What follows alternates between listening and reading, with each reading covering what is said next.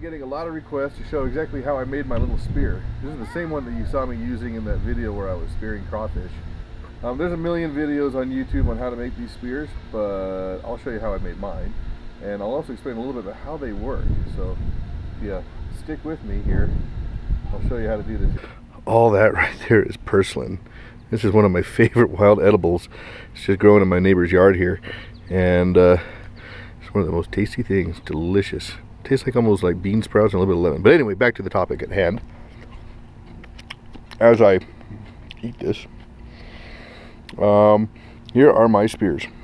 And no, bamboo does not grow where I live, but it does grow at the hobby store. And you may be familiar with this, where it's split into 4 sections and just a little plug right here to keep them apart, and then a bit of a wrapping here to keep it from splitting any further. And then the tips are sharpened up real nice. And then next to it is this is the spear that I used in my crayfish video. And here is a much larger version of that, you know, a heavier pole and longer metal tines. And then right next to it, this is the real deal. This is a commercial heavy-duty spearfishing pole. This is made for big fish. I'm talking blue water ocean fishing, where they're using these spear poles to kill fish upwards of 30, 40, 50 pounds. So if it works for them, there's something about that particular design. Now the question is why 3 points? You know, why do it this way? Well, there's a couple of reasons in my opinion. If you've ever tried to spear a trout or a fish, which I have, using just a sharpened piece of stick, you'll very quickly realize that, you know, fish, that slime on them makes it very, very hard to get that point to stick into the fish at all. When you have 3 points like this, it doesn't necessarily matter if you puncture the fish. All you gotta do is get part of him between these points. So imagine this is, you know, a fish flesh, and I'm gonna take this spear and hit this fish and push it right through. There we go. Can you see how that meat essentially between the tines gets pinned and held in place? And that's how these 3-pronged fish spears work. So one, it increases your chances of actually puncturing the fish and actually hitting it, especially if these are good and sharp. But two, instead of just a single point where if it goes through the fish it can wiggle off unless you have a barb of some sort lashed on there, this actually pins the animal between the tines. So I can shoot a big fish and it'll hold it because it just grabs onto that meat, you know, that's in between here and pins that fish in place. Or I can go and shoot this at small fish, even fish that are too small to really puncture with this. As long as I get them wedged between these tines, I can pick them up.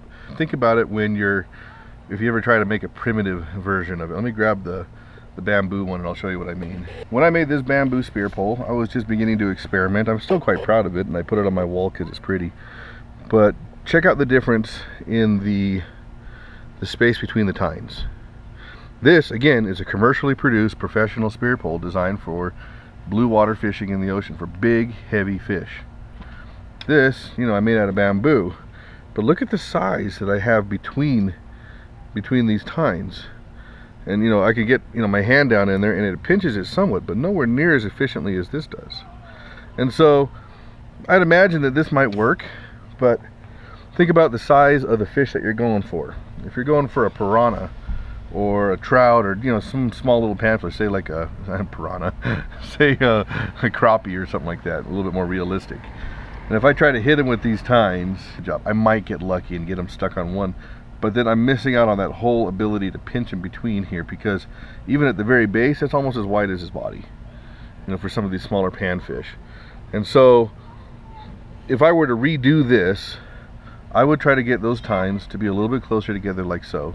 If you go out and make your own and it's big and wide like this, I think it might not work as well as you hope. I would say that if you keep them closer together, like this metal one, you'll have a better chance of catching fish. So let's continue. Okay, I want to show you the components of the spear pole before we actually build one. Here, of course, we have the 3 tines that we just discussed. I actually made these out of just some wire I found in the garage. You can make them out of hanger wire. That works really well for these lighter ones. And so these are inserted in the end of the pole, and I have them tied and glued in there. And then I have a wrap of artificial sinew here to make sure that this doesn't split whenever it hits stuff. Of course, you know, here's the bamboo pole that's been nice and straightened, and this little accessory right here is a bit of surgical tubing and some paracord, so that if you're going for frogs or if you're going for fish or whatever, it allows you to move that spear pole a lot faster than you can with your bare hand. The items that you're going to need for this project is, well, you need some gloves, safety first, sticks, or straight limbs, you know, poles basically, and these are bamboo. Again, I picked them up over at the hobby shop, but any sort of straight bit of wood, as long as you are and about as big around as your finger, will do just fine.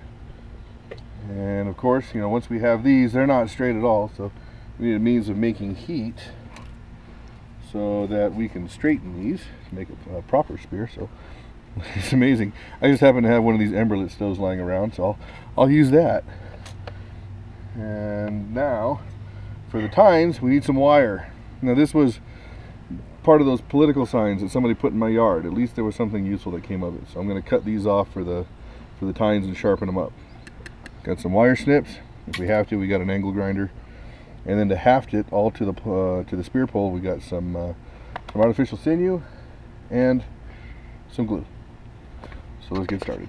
I'm going to cut these for some nice tines. Gosh, what do they make these things out of? Okay, plan B. Let's go get the angle grinder.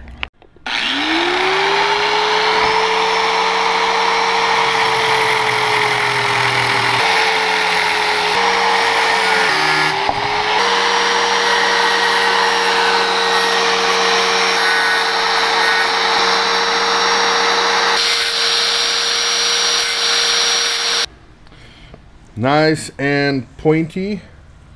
Check that out. And again, not terribly necessary, but I did put little notches along the base so that the glue, when I haft them, will have something to hold on to. But there you go, there's your tines. Okay, the next job we got to do is we have to take these sticks and we have to straighten them. Can you see how warped and bent that is? And I'm using an Emberlit here, but the whole idea is, and again, this works with any type of wood, is, you know, I'm going to start joint by joint. I like to start on the thin end. I'm going to get rid of that curve. So the first thing I got to do is I just got to get that part of this bamboo nice and hot. I don't want to burn it, I don't want to scorch it, but I want to get it warm so it becomes pliable. It takes on kind of a glossy, shiny look to it. It's almost like when you steam a vegetable, how it gets a little bit darker in color, a little bit shiny. So, and you'll know it's ready because if you bend it, it stays that way.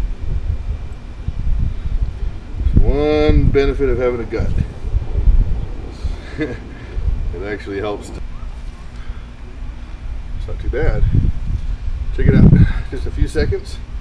And the end of it there is a lot of the curve is taken out of it. Now I got to work on this section right here, and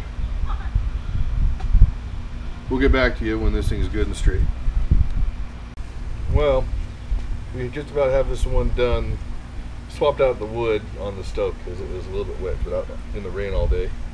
But just a little bit of bend. And it's not going to be perfect, but check it out.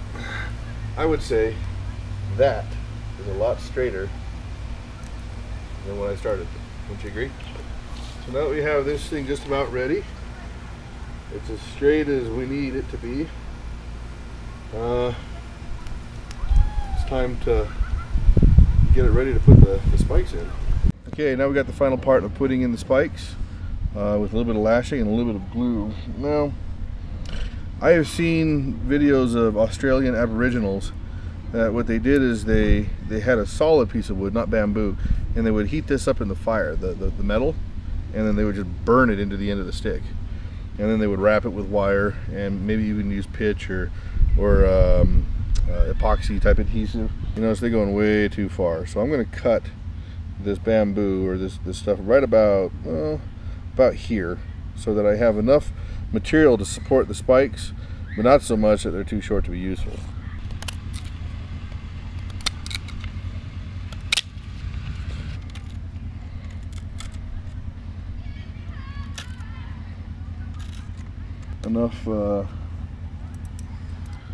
Enough room to really keep that in there. Yeah, that'll work fine. I mean, this is a really big space. I might have overcompensated to make sure that that would fit, but we'll make it work. One of the things that I like doing is lashing the spikes together first before I put them inside the pole. And what that does is I can lash them in such a way that they have a little bit of a wedge. The string becomes a wedge between the two and keeps them separated. So there we go. So I'm just going to sit here. So you can see I'm going to take up the excess space, and then what I'll do is I'll start working some of this string between the points.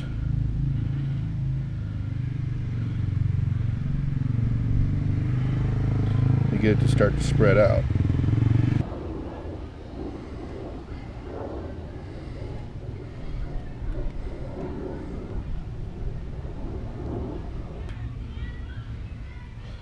And this is why I like the glue afterwards, because it covers up all the sloppy knot tying and everything else, and it really solidifies it in there. So that's all we need. So you see how it's all bundled up? You see how the spikes are about the right distance apart. Make sure it still fits in pretty snug.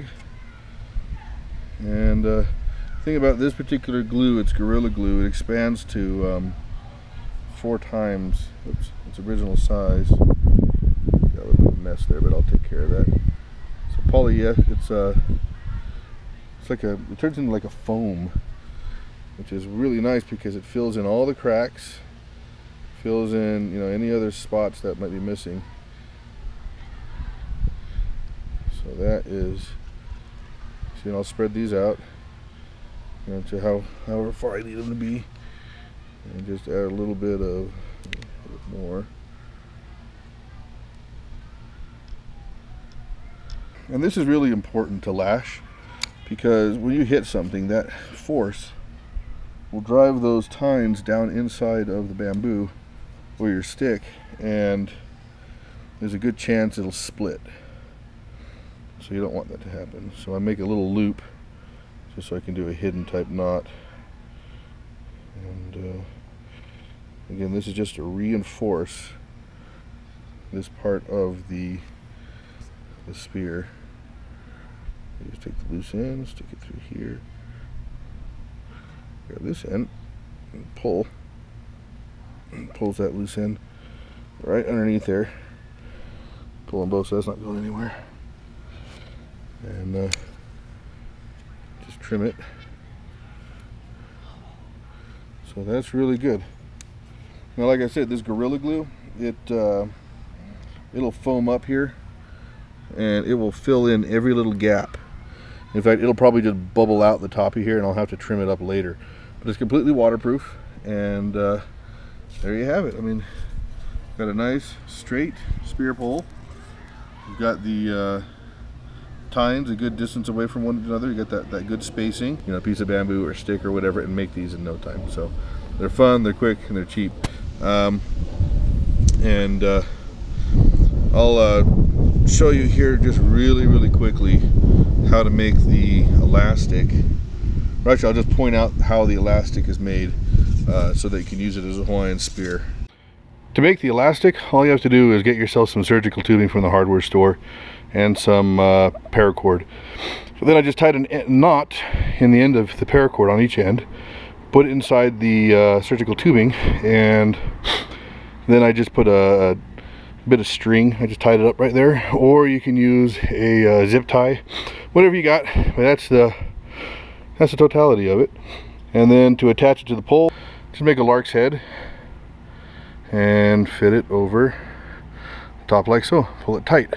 Another option you can have is just to drill a hole and feed it through, but that works just fine. And then to use it, all I do is I grip it like so.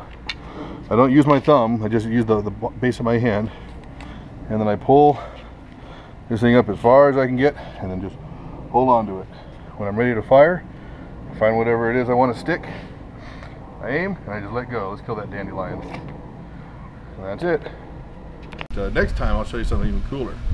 Here's my little Woomera, and with this and this big spear pole, even if it's a big carp that I'm after, it doesn't matter. It's dead.